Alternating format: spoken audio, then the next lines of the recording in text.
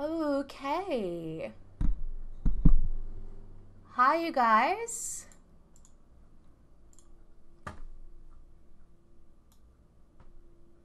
And feminism. Feminists and feminism of social justice warriors, the social justice warriors, the social justice warrior left, and the regressive left, and the regressive left. It's the regressive left. That's just virtue signaling. Virtue signal. Virtue signaling. The fashy feminists in the mass media. Feminism. Feminists and feminism. Aussie feminazi hordes. Feminists, feminism, and feminism. Hang on a minute. Are you a classical liberal by any chance? Liberal is in the true sense of the word, as in the classically liberal. Yeah, it shows.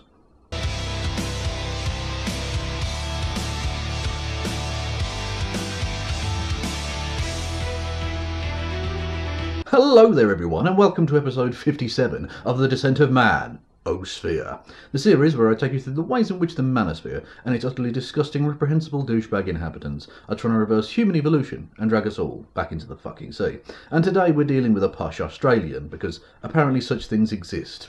Who knew? Anyways, it's a woman who dresses like she's from the 1950s and has opinions and social attitudes like she's from the 1950s as well. Yes, it's Daisy Cousens! Now, Daisy is a journalist who occasionally writes for The Spectator Australia and is a regular contributor to Sky News Australia, which is very much like Fox News in America, which is precisely why I put the quotation marks around journalist as well. And as I mentioned in the little sort of funny intro thing there, she dresses like she's from the 1950s, and that's deliberate, and she has social and political opinions like she's from the 1950s too. I mean, she really is boomerism personified, okay? Because boomerism isn't so much an age anymore, it's basically a kind of attitude. It's a way of life, and she sums it up fucking perfectly. She's very much a boomer in a 30-year-old's body. On so many hot-button issues, she basically is the absolute boilerplate boomer attitude. She really is almost a kind of parody. It is instead due to the sheer degradation of society. We live in a time when sex, which used to be an act that was considered sacred, to be confined within the bounds of matrimony under the assumption of mutual respect, has been reduced to a carnal, animalistic ritual to be tossed around at drunken romps between people who barely know each other. There was one from Shane McMaster I saw. He said, "What do you think of the idea of the Republic of Australia?" I am a monarchist. It's this generation of people who think that everything in their lives needs to go on social media because they've grown up with it. Including that they're ripping off the IRS? Yeah, like even that, they're so obsessed with it. But I think ultimately Victoria is really, it's the Socialist Republic of Victoria. Perhaps in a society that is veering further and further away from traditional values, a little bit of traditionalism would do it the world of good. Ah, boomerism. Thy name is Daisy Cousens.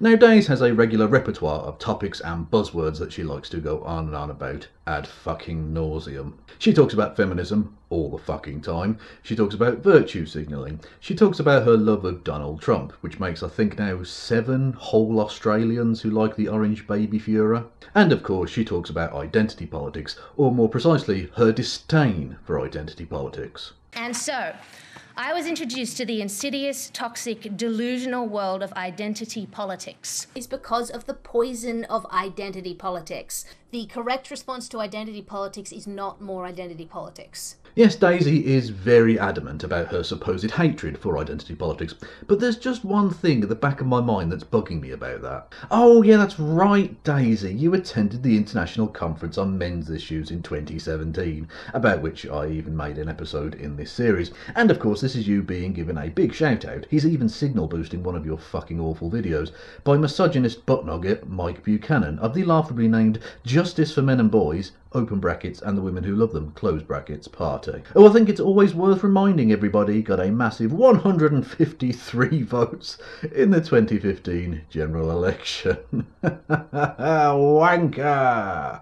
Anyways, yeah, he gave you a big up there. And here is you getting another massive shout out, this time on A Voice for Men, the notorious digital swamp of the men's rights bowel movement. And that article contains the very interesting revelation that you in fact hosted a screening of the Red Pill movie, the farcically one-sided MRA propaganda flick. So let me get this right, Daisy. You are an avid anti-feminist who attended the ICMI in 2017, which is, by the way, an intrinsically identity politics event. It's about men's identity, rights, politics. Identity politics, okay? You have also been given a shout out by Mike 153 Votes Buchanan and from A Voice for Men, and you even went out of your way to host a screening of the MRA propaganda fluff piece, The Red Pill Movie. Daisy, I hate to tell you this, but you don't hate identity politics. You fucking love it. You are an MRA. Just fucking deal with it.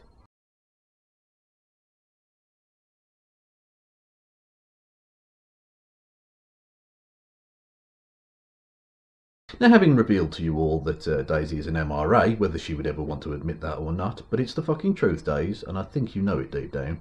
Anyways, having revealed that to you all, I think it's worth showing you at least one way in which her being an MRA has led her down some pretty shitty paths. Because now it's time for...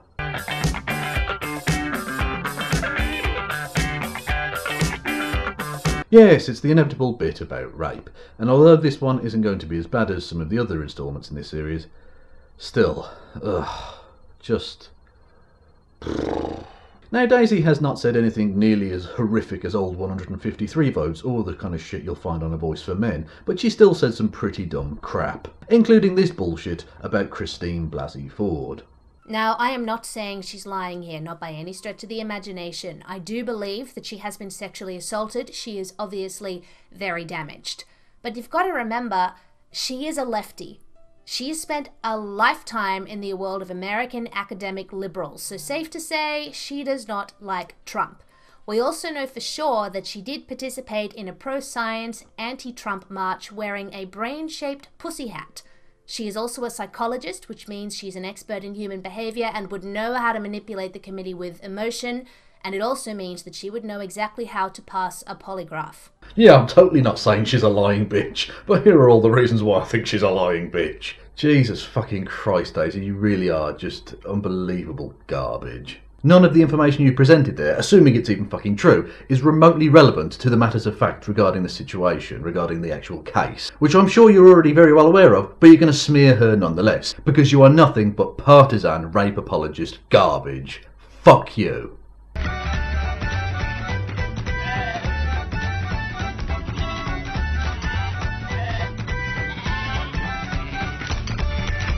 Anyways, let's take a look at something slightly less depressing, shall we? I mean, it's still going to be shitty, but, you know, just slightly less so. Let's have a watch of one of Daisy's videos entitled, Daisy's 5-Point Plan for Thrashing Leftists. Oh god, she so wants to be Ben Shapiro, which itself is the saddest indictment of her I can possibly think of. Anyways, let's take a look at this fucking bullshit, shall we? Now, the left has a very particular way of attacking. They're very aggressive and they're very noisy and they're very organized. So I think in our case, the best defense we have is a good offense. Really, Daisy, you think the right need to be on the offensive more? Because the following list of 21st century terrorist attacks and murders carried out by right-wing arseholes would suggest to me that the right have been on the attack quite a lot as it is.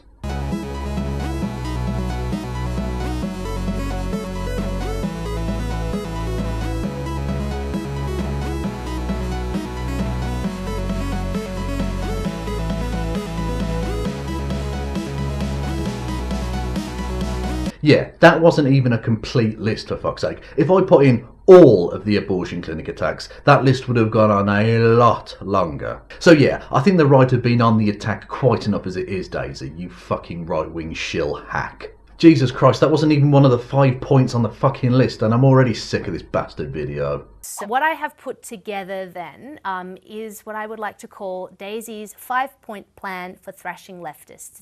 So point number 1 is know your facts. This is extremely important and stating the bleeding obvious, but still so important. Hang on a minute, did you just say know your facts? You, Daisy Cousens, are telling other people about the importance of knowing their facts. So it seems to me that what's in order is a quick fire round of me, you know, correcting the bullshit you've put out there. Either lies or just, you know, occasions upon which you were talking shit. Or occasions upon which you just didn't know what the fuck you were talking about. Yeah, I think that would probably be appropriate given the bullshit there. What do you reckon, Roddy Cats? I care not for your trivial human endeavours.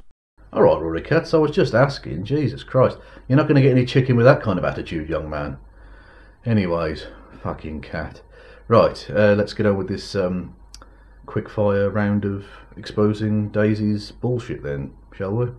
They were absolutely hysterical claims made, not just about him, but by his supporters. And allegedly there was, hardly any of them, and they were all terrible rednecks with no education who were violent racists. Next minute, he's won the election. He didn't win the popular vote, but he won by a landslide in the Electoral College. Now, I've dealt with this one before in the series, but here we go again. No, he fucking did not win in a landslide, Daisy. Look at the numbers here, for fuck's sake. There are very few narrower victories than the one that Trump got. If he can be judged to have won in a landslide, then the word landslide no longer means anything. And that sounds dangerously like postmodernism to me. I mean, you wouldn't want to upset Papa Peterson and the lobster hordes, now would you, Daisy? We defy the laws of identity politics, which is a grievous sin in the eyes of leftists, and for that, we must be stopped. Now, I should clarify, I am not relaying this information to you to play the victim, because women on the right don't do that. So women on the right don't play the victim? Oh, fucking really? Sounds like we need a montage here, please. As a Jewish woman, I stand before you today wearing the Jewish star that the Nazis made the Jews wear during the Holocaust. What Jack Dorsey is doing with his egregious double standard by allowing for verified, hateful, liberals and leftists and jihadis to spew their hate and violence on social media while banning a Jewish conservative journalist like myself. And they had a bullhorn and they were very close to my face, screaming in my ear. It was reminiscent of the civil rights era. This is what you would expect at the civil rights era if a black woman was dining at a restaurant. I think it's a wonderful thing that we've been brought together today to question that and to challenge what the UK is focusing and spending their money on, because there are genuine problems with extremism, there are genuine issues that need to be investigated by the police, but a young Canadian girl coming in to visit her friends is not one of them. But, obviously they define us as all sorts of things. I don't even bother fighting back against it anymore. I mean, they call Trump Hitler, so you just can't trust these people. But regarding what happened to us, it seemed like some kind of coordinated effort, because you saw they went after Lauren Southern right after my boyfriend and me. When your outlet is taken away from you and you don't understand why, and you're so disappointed and you're so blindsided by it, it hurts. Yes, there's plenty of victim playing from ladies on the right, including yourself, so don't talk shit, Days. Calling for violence means just that, calling for violence. Explicitly calling for people to harass or hit or kick or kill a person or group of people. Trump has never done that. Oh my god, you're such a lying fucking shill. It's embarrassing. Donald Trump has called for violence on numerous occasions. Now, to save the running time of this video, instead of playing them here, below in the description box you will find a link to a video I made a while ago which shows many examples of Trump calling for, condoning and supporting violence. So again, Daisy, the facts just aren't with you on this one. I would hate it, if the right started doing those same things. I would hate it. I think it would undermine what conservatism is. It's conservatism is classy. Pussy-grabbingly so. No, I'm not a fan of the religion, and I hate the comparison to Christianity. They say, oh, but Christianity says this in the Bible. It's like, yeah, but there's no process of abrogation with the Bible. And also the New Testament, which is all the peace, love, and understanding verses is afterwards. And, Christianity has the word Christ in it, and these are the things that Christ says. You can't compare it to Christianity. There aren't crazy armies of Christians everywhere fighting, cutting off people's heads all in the name of Jesus. It's only Islam that's doing that. So, Daisy, you reckon there aren't armies of Christians killing people? Really? You want to fucking go there?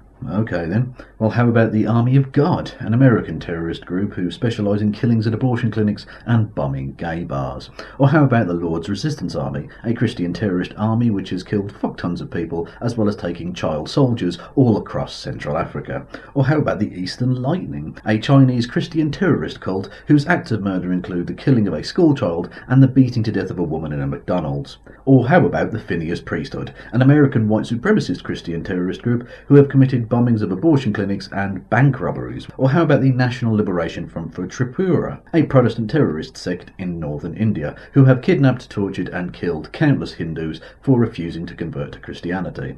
Are those enough examples for you, Daisy? Because I could go on. Because you see, there are tons of armies of Christians killing people, Daisy Cousens, you lying prick. This marks the difference between feminists and, say, men's rights activists. MRAs are generally perfectly happy to have the discussion about women's rights. Are they indeed, Daisy? Well, you might want to tell your good buddy over at A Voice for Men, Paul Elam, because he seems very much to feel otherwise. That until I wake up in a culture where this is not looked at and shrugged, where it's not looked at and laughed at, where it's not looked at and have people tell me that I hate women in order to express compassion for these problems, then I do not want to hear fuck all about how men need to be returned to their responsibilities to women. You see, Daisy, Paul Elam and that crowd of MRA dickwads clearly aren't in the mood to be discussing, women's rights issues and stuff like that. So how about you stop fucking lying? And of course, take your own advice on point one here and actually, learn some shit. Yeah? Maybe, get some facts, because it appears that you don't have many of them. Or at least you're pretending you don't. Because that's all part of the grift. Point number 2, remove the moral high ground. Now, this is something that I have pulled straight out of the Ben Shapiro playbook. And he calls it, rather than removing the moral high ground, he calls it removing the you're an asshole complex, basically. So according to Ben, and he's correct, the left's only argument is character assassination. It is at the very core of everything that they do. They genuinely believe that calling someone racist, sexist, bigot, ignorant, etc. is a legitimate argument technique. So it's just the left that do that, is it, Daisy? Well, of course it fucking isn't. And you already know that, so I don't know why you're lying about it. Well, of course it's part of the grift again, isn't it? Yeah, silly me. I mean, I prefer to earn an honest living where, I don't have a crippling sense of guilt at the fact that I lie to people for money. But you do you, I suppose. And for those who are interested in receipts, the following compilation is from right-wingers who are using insults and slurs in lieu of argumentation. So, enjoy, I guess. But Schiff looks like the archetypal cocksucker with those little deer-in-the-headlight eyes and all his stuff. And there's something about this fairy. Overnight, Trump retweeting this image. The text reads, "No need to spill the beans. The images are worth 1,000 words." The only men who seriously watch BuzzFeed are tofu-eating, male feminist virtue signaling, beta-orbiter soy boys. My position is very simple. There are just 3 genders. There's man, woman, and retarded. This young man is retarded.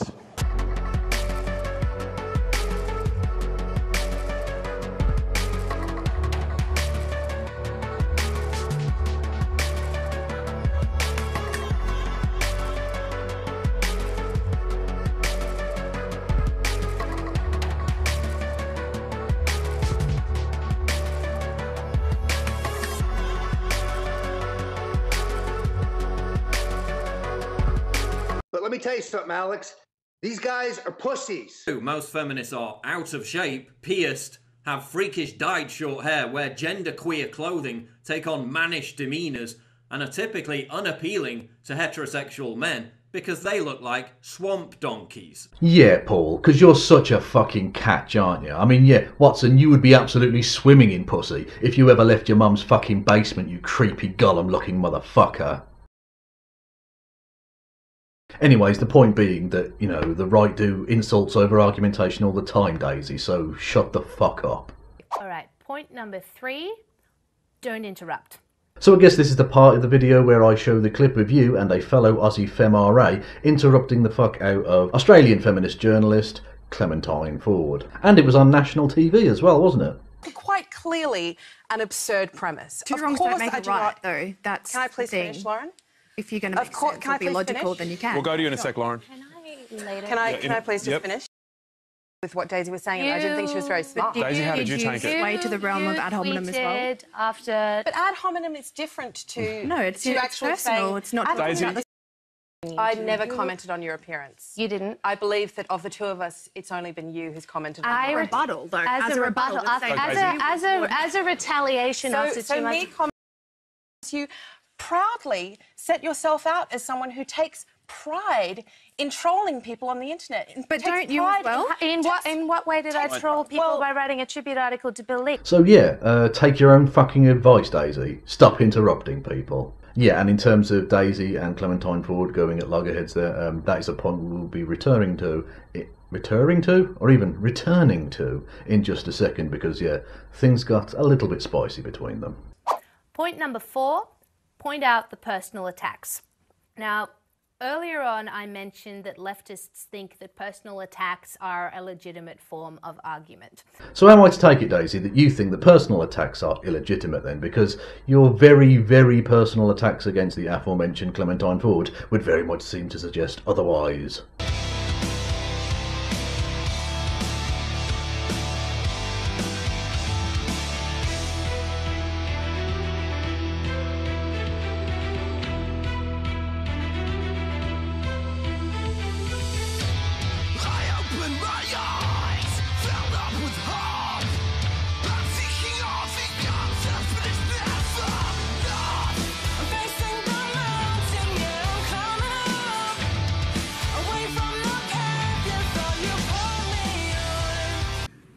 Wrestled with a pig.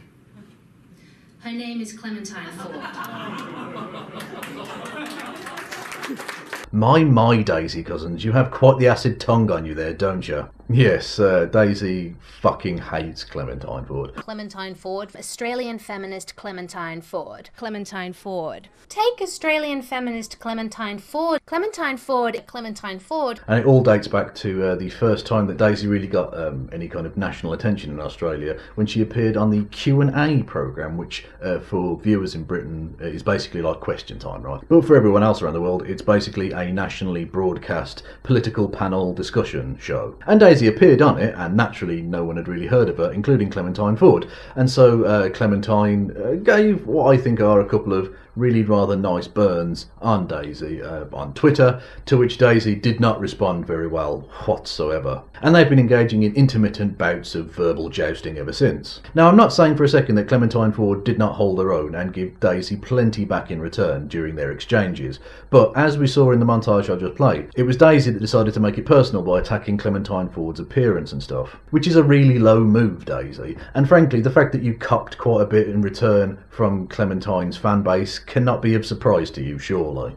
But the overarching point here is again the hypocrisy, Daisy, in that you have absolutely no fucking leg to stand on when it comes to attacking others for using personal attacks over argumentation, because you've done that consistently now. Clementine Ford's the main target, it seems, but you have done it to other people as well. So really, you should, look in the mirror before giving that advice to other people, I would suggest. Point number 5, don't let them make you angry. Don't let them make you angry. Really, Daisy? You're going to go with that, are you? So every single point on this list is a mishmash of projection and hypocrisy on your part. Fucking brilliant. Because, Daisy, do you think maybe some of the incredibly personal attacks you launched against Clementine Ford, do you think that maybe they were born out of anger? Just maybe a little bit, yeah? Maybe? Yeah, of course they fucking well were. Now, you can get fired up, you can get passionate about what you're talking about, but keep it high energy, as Donald Trump would say, rather than aggressive or hysterical. Because hysteria, let's face it, it is a left-wing thing, all right? Just leave that to the left. Leave them to get angry. We'll just remain grounded. So you started off this video with right-wing shill hackery, and you're finishing it in exactly the same way. Good times. Because I think we all know of quite a few right-wingers who are prone to bouts of hysteria pretty fucking regularly. They want to shatter your mind talking about Justin Bieber! Don't fucking cook my burrito, bitch! Don't fucking make my tortilla, motherfucker! And build that fucking wall for me! Trump! I love Trump! It's a fucking women's march, Bernie! Fuck! God, this is I'm totally triggered by this, I swear, right? Holy fucking shit!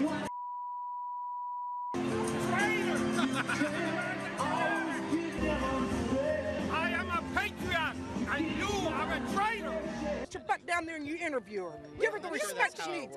If you're not here to interview military, leave.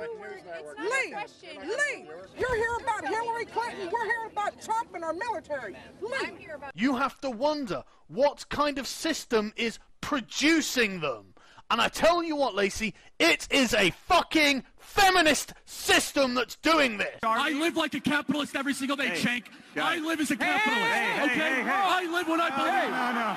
No. What do I do? I get charity every single year. Hold on. What's my salary? Less than his. Charlie, take it. Come on, Cenk, let's go. Let's go. Charlie. Say, God damn them! God damn them! God damn them! God fucking damn them to hell! Yeah, so hysteria really isn't like a solely left-wing thing, you fucking lying hack. Anyways, let's wrap this shit up because I am so fucking done with Daisy Cousens at this point. Yeah. Now, Daisy is by no means the worst person to have ever gotten an episode in this series, but she's still garbage. I mean, garbage with a slightly more pleasant demeanour, which helps, I suppose, but that doesn't detract from the fact that she is still fucking garbage. And it certainly doesn't change the fact that she's a boilerplate young boomer tradcon dickhead, who is prone to bouts of slut-shaming, victim-blaming, rape apologetics. So yeah, like I said, still garbage. But anyways, with all of that said, done and out of the way, there is just one thing left for me to say. Daisy Cousens, go fuck yourself.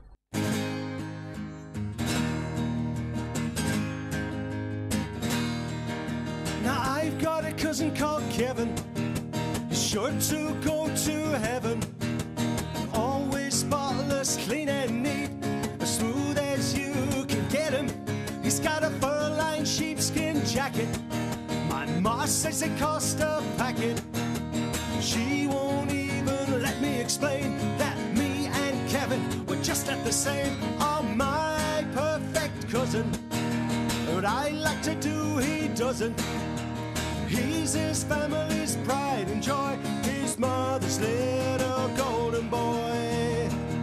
He's got degrees in economics, maths, physics and bionics. He thinks that I'm a cabbage because I hate University Challenge.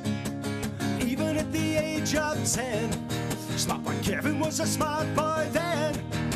He always beat me, it's a beauty, yo, cause he liked a kick and I didn't know. Oh, my perfect cousin, what I like to do he doesn't. He's his family's pride and joy, his mother's little golden boy.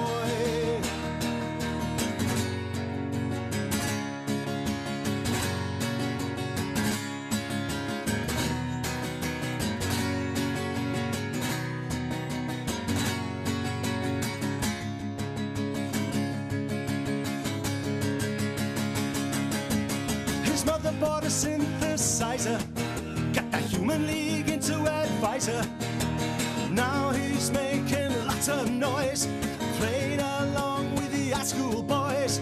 Girls try to attract his attention, but what a shame, it's in vain, sort of rejection. He will never be left on the shelf, cause Kevin, he's in love with himself. Oh, my perfect cousin, what I like to do he doesn't. He's his family's pride and joy, his mother's little